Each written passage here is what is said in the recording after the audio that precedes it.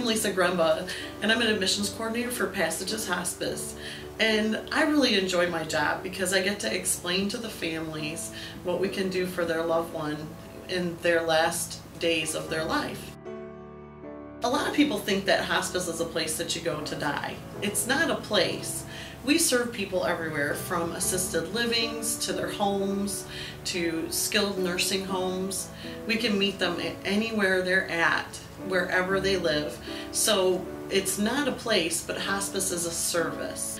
Another thing is that hospice care is not just for the patient, it's also for the family. We're there to support you. We're there to support the extended family on this journey. We're there with you.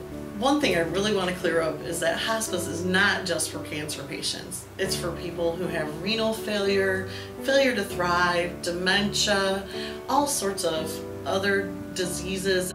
A lot of people believe that hospice is very expensive for families and for the loved one, but honestly, Medicare covers it, Medicaid covers it, and private insurance sometimes takes care of that need as well.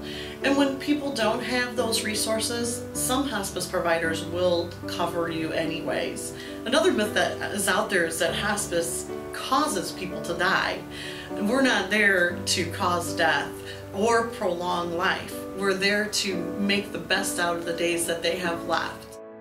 We never want a person to give up hope. We're there to reclaim spirit, to support emotionally, to just be an extended part of their lives and try to find those bright spots.